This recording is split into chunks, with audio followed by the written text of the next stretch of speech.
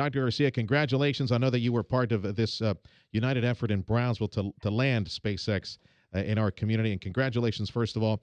Now, you're got a changing role there with UT and an evolving role. Let's without giving up too much, because I know this is still in transit. What do you foresee would be the UTB role in the near future as we start launching rockets from Brownsville? Well, thank you first for covering the story and for following it for so long, because it is an ever it's an ever evolving story, and one that we just pick up on at the very earliest stages of it. I think the most important thing is what the region is going to benefit from. And now that we're going to have a regional university, industries like this that we can attract as a result of a community-wide, region-wide effort to recruit and attract and then nurture an industry can reap exponential rewards. For the university, UT Brownsville has been very much a part of thinking about how, once this decision was made, how our students might benefit SpaceX, and how SpaceX and industries that are ancillary to it, that is, that grow up around trying to supply, for example, things that they will need, would be beneficial to the university and vice versa. So we know that we have a program at our university in astrophysics, and you talk about 10 years ago and 20 years ago, when we first started in the world of physics at the university, we had what we called 0.5 physicists. That means I had one professor who taught physics half-time, and then he taught chemistry half-time, right? Today we have 15 professors who are dedicated to the teaching of physics. And a nationally recognized program. I don't think people understand the gem, the jewel that you have there at UTB. Can you expand a bit more on that? That's right. Well, it's a very important program for us, because it's a program that looks at pulsars in space, and so it's gravitational wave astronomy, and it goes to the very core of the theory that tries to prove how time and distance react in space versus how they might react on Earth. And so we have students that now have been working with the Arecibo telescope in Puerto Rico for many years now, one of the largest radio telescopes in the world. And our students in our own mini lab are able to the telescope in Puerto Rico, which means they can control the search for pulsars in the world. And our students have been responsible over the last 5 years in discovering pulsars and have been the ones most prolific in that worldwide. So what started out as a local interest in science has become now an international centerpiece for the study of gravitational wave astronomy. Well, did our astrophysics program provide a delicious lure in some regard for Elon Musk? Was he attracted to that program? Was he aware of that program? You know, we will never take all credit for it, because that would not be fair. It would not be accurate. But just like you look at geography, which is one of the reasons that they looked for a place southernmost in the United States because of the regional issues when you to the equator. Another thing that you would look at then is the human capital that's available to support such an industry. And people don't want to import everything. They want to be able to use the native assets of a community. And so when SpaceX came down to do one of its preliminary hearings to determine whether they themselves wanted to pursue this project long term, they had lots of people up to testify. And one of the last series of folks that testified were students from our astrophysics department. And so as our students got up to testify, the SpaceX engineers were clearly in awe that there was this very young, knowledgeable group of students here in Brownsville, and who were able to talk to them about these same issues that they were interested in space.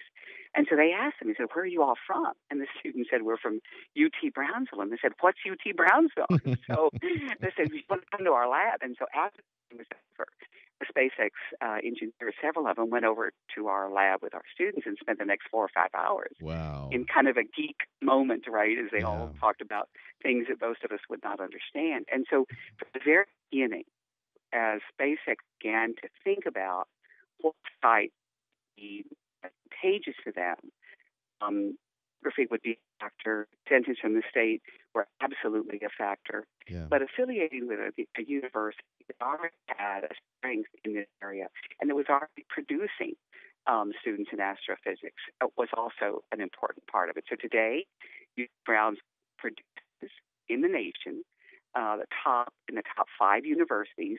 We produce the most physics majors produced in the United States in the top 5 That is grouping. amazing. That is So amazing. that's an extraordinary lure, Yeah, I think, as you say. Our guest right now on 710 KURV with reaction to space exploration technologies, SpaceX, and their announcement today, marking and creating this very historic day for the Rio Grande Valley, making us Spaceport USA. That's right, the first privately run commercial launch complex. It's coming. It's official. We are it. We're Rocket Town, USA. SpaceX is coming to the Rio Grande Valley and going to be building a rocket launch complex at Boca Chica Beach. And we're speaking with Juliet Garcia, the former president of University of Texas at Brownsville, and had been very active for many, many months in those couple of years that it took to lure SpaceX to Deep South Texas.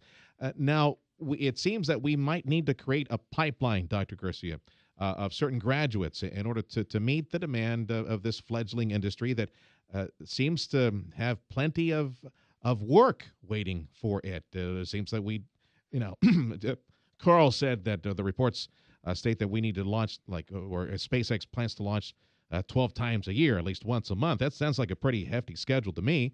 And with the potential of maybe manufacturing some of these heavier lift rockets in our area, that sounds to me like a lot of jobs, and we're going to need to churn these people out to meet the demand. Are we up to speed? Are we up to the challenge? I don't think we're there yet, obviously, but I think the potential to be there as SpaceX grows, for us to also grow that pool of students, as you described, is one that we're up to the challenge for. The university at UT Brownsville, UT Pan American, and all the schools in the valley really for many years now have been focusing on those STEM areas of science, technology, engineering fields. And so everybody's effort together has begun to prepare a much larger pool of students that are ready for that. You know that we started our own Math and Science Academy about 7 years ago, where we take 11th and 12th graders and bring them onto campus at that age and then quickly move them into freshman and sophomore level courses. And then from graduation, the problem is they have to leave the area because now they're overqualified for the kind of industry that we have in the valley. And we hope, we hope to because they're producing these full. I'd like to hear those numbers again about the number of students that made the top numbers in the country that came out of UT how Brownsville. we rank when it comes to how we rank there. Physics graduates. All of what I was saying, I'm sorry, I didn't say it probably accurately. What it is if you look at where all of the most physics majors are being produced, Hispanic physics majors with baccalaureate degrees in the nation. We are now, UT Brownsville, the 5th largest producer of Hispanic physics baccalaureate majors in the nation. Okay, and hopefully we'll be climbing that ladder quite quickly. Well, that's right, because now we have graduate degrees, and pretty soon you can imagine a doctoral degree. But the engineers that Pan American has been producing, they're also very instrumental to an industry like SpaceX. Unfortunately, many of them have been exported to industries in Dallas. You should export your talent, then the community doesn't exponentially change. Well, look at the horizon, Doctor. We've got a medical school. We'll be able to keep that talent and import talent and keep it here with a medical school. We've got so much potential on when it comes to the fracking, the liquefied natural gas, and the resurgence of that industry, the expansion of the port, trade with Mexico with a superhighway. The horizon is so bright and the future so bright right now. likely the most promising time ever for our kids here in Deep South Texas. Dr. Garcia, thank you for your time, and Thank we'll you. keep in touch. That's former president for the University of Texas at Brownsville, Dr. Juliet V. Garcia, our guest on 710 KURV. Stick around. We continue with special coverage on this historic day. SpaceX is coming. SpaceX